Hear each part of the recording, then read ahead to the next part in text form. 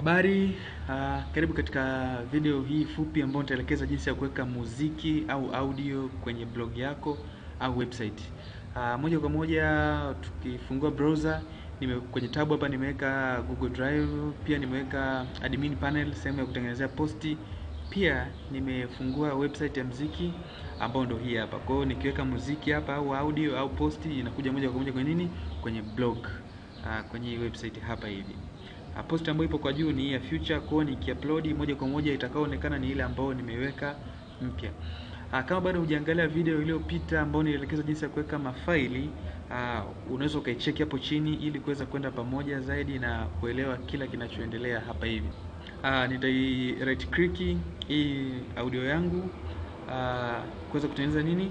Shared link. Kuweza kucopy ile link ambayo unaweza ukaishare ambayo nitaiweka huko kwenye blog, na ukija kwenye music uweze kuiona na mtu aweze kudownload. Utajuaje kama umeshatengeneza shared link? Hapa hivi katika video iliyopita nilionyesha kwamba jinsi ya kutengeneza shared link. Ndio maana unaona hichi kitufe cha kijani kwamba hii hapa audio tayari iko shared. Kwa hiyo mtu yote mwenye link anaweza akaiona hii audio. Lakini sasa unaiona kutoka wapi? Hiyo link utaipata wapi? Hasa ndo hapo tunakuja kuweka kwenye nini? Kwenye blog hapa hivi. Tutaiweka hapa linki ili kwamba user akishabonyeza, kwa mfano akibonyeza hapa hivi, itampeleka moja kwa moja kwenye nini? Kwenye Google Drive ambayo ataweza kudownload hiyo audio moja kwa moja kwenye browser yake.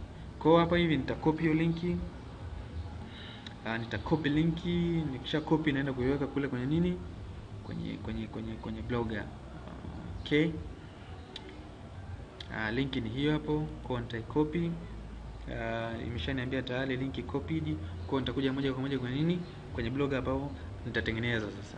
Hiyo audio yangu inaitwaje? Inaitwa Transfer. Kwa kwenye post title hapa hivi nitaandika Transfer audio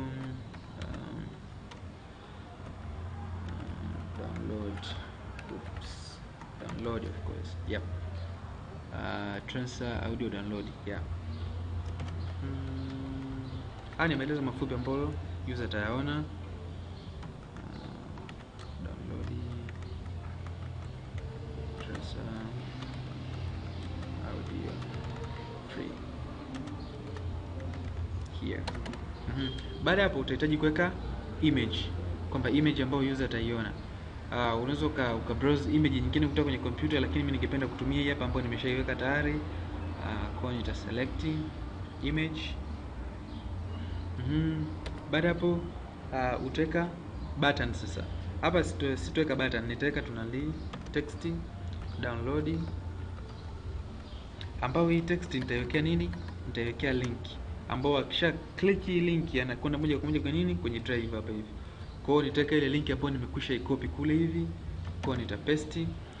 Pia nitataka akishabonyeza hii hapa download impeleke kwenye new window.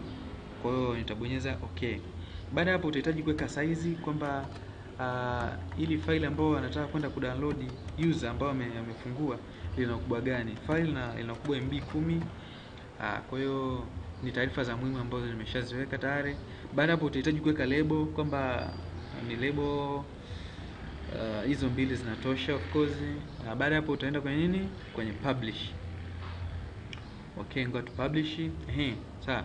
Hii hapo ishakuja kwa juu hapa hivi, future mask off. Kwa nikija kwenye website nikirefresh, natarajia kuiona kabisa kwamba imekuja kwa juu hapo. Okay, mambo yanaenda poa. Kwa hiyo imeshakuja kwa juu hapa. User anaweza ukiklik hapa inakupeleka moja kwa moja kwenye nini? Kwenye zile details ambazo nimeshaziweka. Inafunguka kama hivyo. Okay. Kwa hiyo ukibonyeza hapa download itakupeleka moja kwa moja kwenye nini? Kwenye Google Drive. Kwa hiyo ngoja tubonyeze download hapa hivi. Unaona imefunguka kwenye new window. Kwa hiyo kama imefunguka kwenye new window, huko unaweza kuendelea na mambo mengine, unaweza ukatafuta nyimbo nyingine, unaweza ukafanya vitu vingine wakati huko bado ina nini? Ina load. Hiyo ndio faida ya kuopen file au linki kwenye new window. Okay, file langu bado ina loading. Hiyo hapo. Kama nilivyoweka limitation huko kwamba user can view, kwa user anachofanya anaweza akaplay au anaweza akadownload moja kwa moja kwa kutumia blog yake kwa kutumia browser, sorry. Okay, na hivyo ndivyo unavyoweza kuweka nyimbo au audio kwenye blog yako. Kwa hiyo haina haja ya kukopi linki za watu tena, unaweza kufanya kama hivi. Ni njia rahisi. Google anakupa GB 15 na sidhani kama unaweza kuzimaliza hizo GB 15 kwa kuweka audio tu. Unaona? Kwa hiyo ni rahisi sana, na kama bado hujasubscribe, please subscribe kuweza kupata kila video mpya ambayo nitaiweka. Kuna video nyingi sana unaweza ukacheki hapo chini. Na kama unahitaji kutengenezewa blog, napiga pia na kutengenezea blog moja matata, na kila kitu kinaenda sawa. Katika video inayofuata.